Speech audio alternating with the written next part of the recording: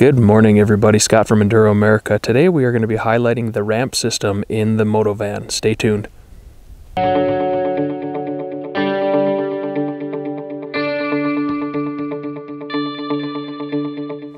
Alright, so in today's episode we're going to be talking a little bit about the ramp that we put in our van. So I'm just going to open this up and kind of fold it out and show you guys exactly how this works.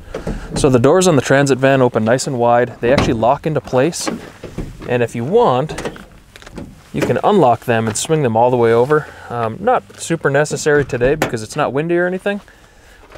But this is the ramp. So this was built and put together by Link Manufacturing, a company, I believe they're out of Ohio.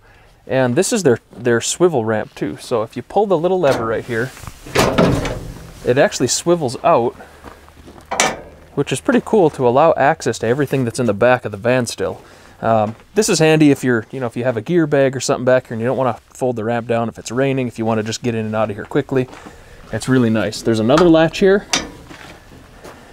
and it just clicks right back into place.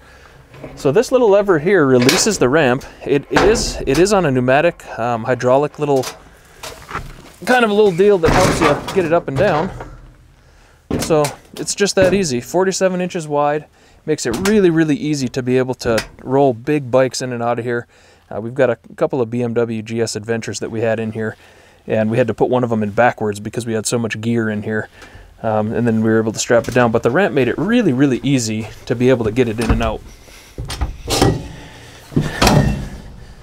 I'll do another video on the Risk Racing lock and load system that I have set up in here.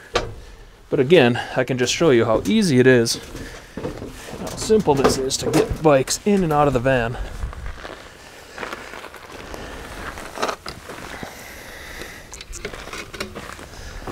And there it is. So simple. I'll fold this up and I'll move the camera so you can get a little bit different camera angle just to show you. So again, this is the latch mechanism here, and all you got to do is pull it and let it swing. And then you'll see this one here, it actually just clicks down into place, so it holds the ramp there securely. And you can adjust this as well, full adjustment on it. This is all aluminum, so it's nice and lightweight to pick up, to open and close.